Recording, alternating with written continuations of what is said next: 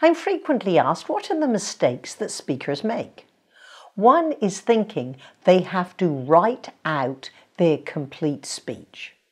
What I recommend you do is think what is the big idea of your speech, your premise, your central theme.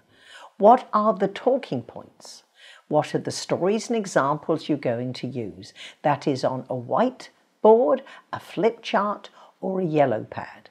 You might come up with some initial scripting for your opening and close, and then stand up and talk through the framework of your presentation, then have it transcribed. Then, if you want a script, take it from what you actually said, because it is very difficult to write conversationally. Try it.